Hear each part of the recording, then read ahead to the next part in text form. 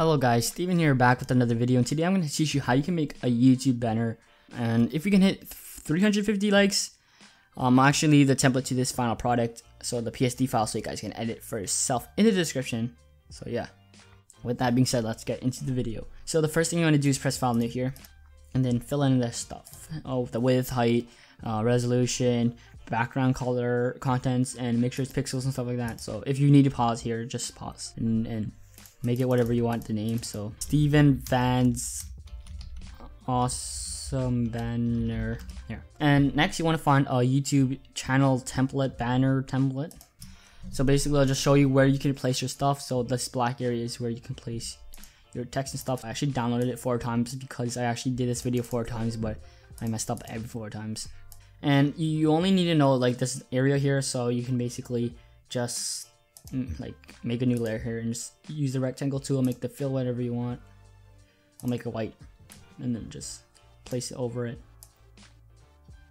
And then now you can merge the 2 layers by pressing Control and press Control E. That actually looks very cool, I guess. And just make it a little darker because that's really annoying my eyes because it's so bright. And now that's great, that looks cool. Next thing you want to do is find a wallpaper to add in the background of your wall, like whatever you want. Here you can go into, let's go into graphicstock.com. They're actually sponsoring this video. They provide over 300,000 free to use unlimited downloads, high quality royalty free images. They also provide like free to use videos and audio. So if you want to do that, they're actually giving you guys a 7-day free trial if you guys want to check it out and test it out for yourselves. The link in the description. So yeah, and they always update this website, so it's always like really fresh and new. And so let's just search up like wallpaper, see what we see. There should be plenty of them. Actually, let's go on abstract wallpapers because I tend to use those a lot in my thumbnails as well as my banner. So let's just use an abstract wallpaper here. Let's search up wallpapers. Maybe then it'll appear more. It actually did appear. What? Here, this one. This looks cool. And press JPEG. I don't know what an EPS file is. Yeah, just press download it. You'll see a watermark here, but once you actually open the image, there won't be a wallpaper. So press watermark and press place here. Where is it? Why is it in my music folder? Why the hell is it? So it's abstract pattern wallpaper. Yeah. Then just place it. I hold shift and then just place it randomly. Move it under that layer right there, so you know, so it cuts off a little bit, and you don't have to see this layer anymore, so just like hide it. And then now that is your thing. That's how it's gonna look like right now. And then next thing you want to do is add the text. So the text is fairly simple, just a font, you know, just use around font. If you guys want to know what font I'm using, it's next to bold and next to light. So I'm gonna make one part of my text light, next to light, and one of it next to bold, and change the colors from like 1 to white, 1 to the primary color. So blue here is the background, so let's just make it blue, and then just center it. So press Ctrl A, move tool, and then press align horizontal centers and vertical centers. Press Ctrl T on the text now to make it smaller. So here, hold shift, drag it, and then press Ctrl A and center again. And one thing you'll notice is that you won't be able to see the background of it. So what you want to do is just take a new layer here, move it below, and then use this brush tool, make it black, and just place under it. It looks ugly right now, but once there's more text, it'll look better. Obviously, it'll look better like with more text. Let's just lower it right now. What I mean is if I add like entertainer here and make it like white or something. This is actually what I do with my font, like the text in my thumbnails. Like here, if I like move this up, here, let me just,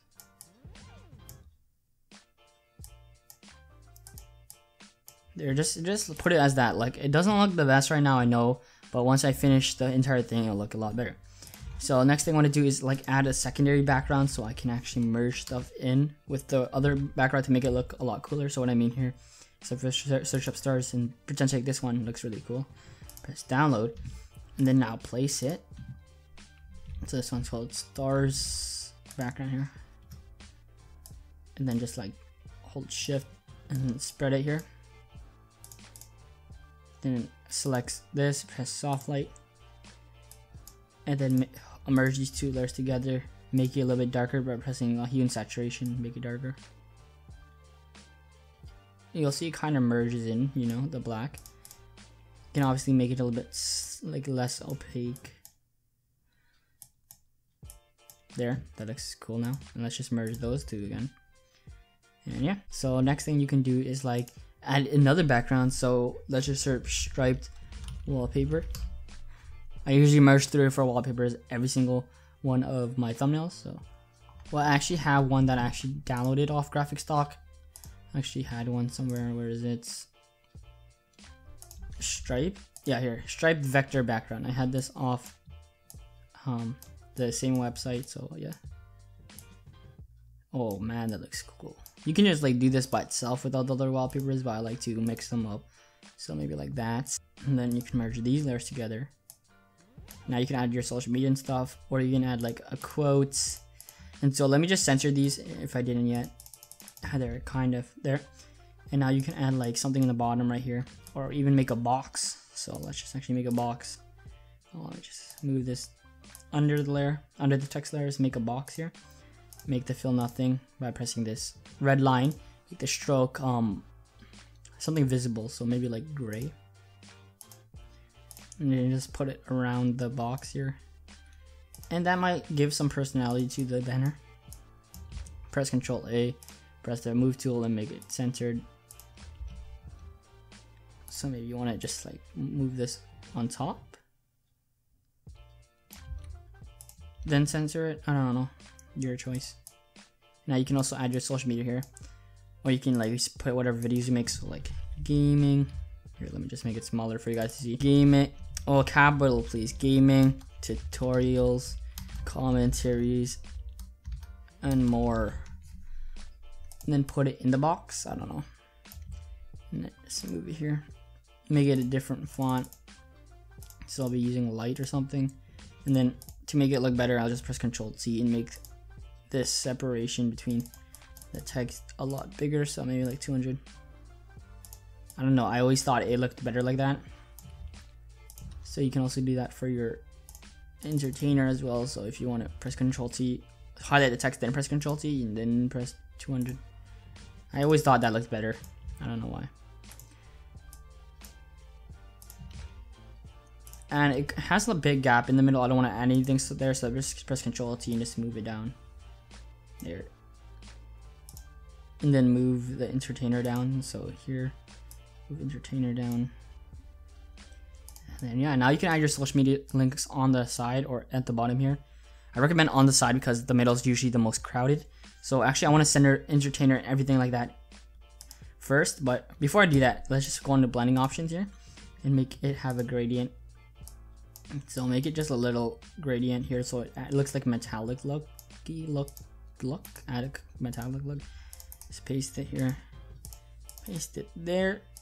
And then now hold shift from the top right here to the rectangle there and press Ctrl E. And now you guys can like move it all at once and just merge the entire thing. And let me just make it smaller a bit. Press Ctrl A and then censor it. And now you can see that there's still this thing. So like if it was like this, it look a lot different. But if you add this, it would be more visible. So let me just censor that as well. And if you increase it, you'll see that the censor is more visible than the rest. If you would add font this, it'd be like a lot different. So next thing I want to do is add the social media. But first, let me just see if it fits with it. So yeah, social media can still be added and still can be seen if I add it right there. So let's just hide this layer again. So I'll just add like my Instagram or something. So Instagram, oh that's so hard to see. And then move it on top of the wallpaper. Accidentally didn't. Press Ctrl T here.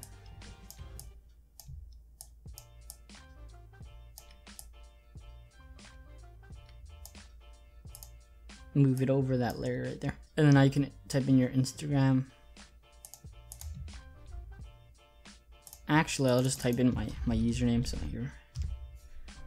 And then type in And then just like find a image. You cannot find it on here like a logo because it's not there. They don't have permission to use it. We don't have permission to use it, but I'm using it anyways because I'm a fuck life.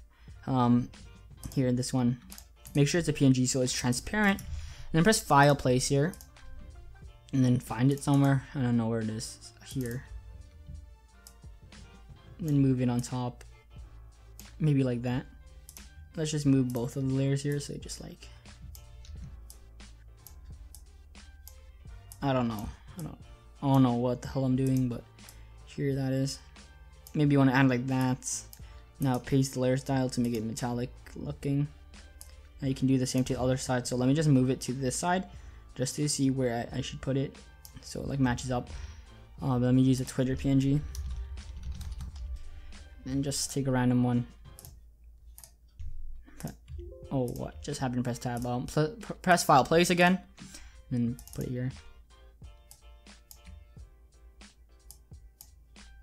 Let me just move it on top of this layer, and then delete the Instagram one later. That's just for reference.